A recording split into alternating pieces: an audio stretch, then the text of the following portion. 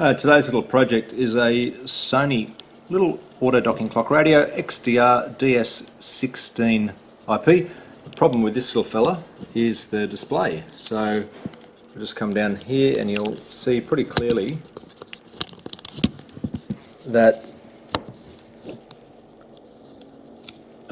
some of the lines are missing, and basically what happens is I'm just pressing the dimmer there. Backlight's alright, but the lines are getting fainter and fainter and harder to see. There you go, so you can see there that top display is pretty stuffed, and the next lines of text are pretty stuffed, so I'd be pretty certain that it's just a possibly a bit of a leak inside or a loose ribbon cable connection, so you can't even read the clock. So even if I tilt that up, which often helps with contrast, it's a little bit better, but still not enough to actually read it. So I'm going to see if I can fix it. Credit Sony, I pulled this thing apart and there are almost too many screws, I've got to say. There are small screws and there are long screws, so keep a bit of an eye out as to which screws go where, so that when you put it all back together you know which ones came from which spot.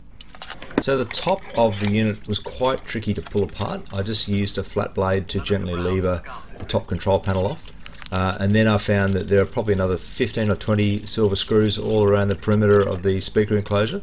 This has actually got some quite good quality speakers in it, and the sound is actually really good for such a small unit. Anyway, it was a pain in the butt to pull apart, but here's the LCD dismantle. So I finally got the display out.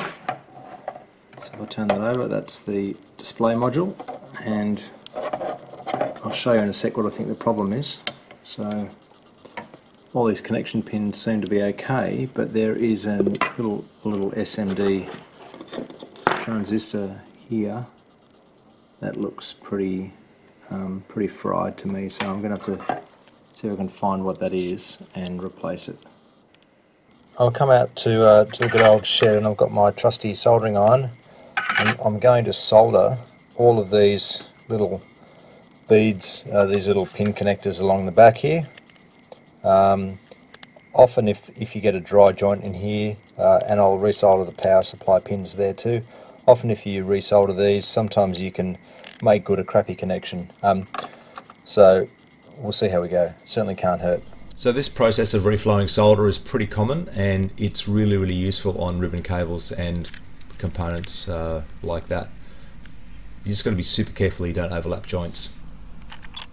So all I'm going to do is use my multimeter. You can hear that beep. I'm just going to go along each of these pins and just check that my soldering hasn't breached any of the pins. No, it looks good. Simple check.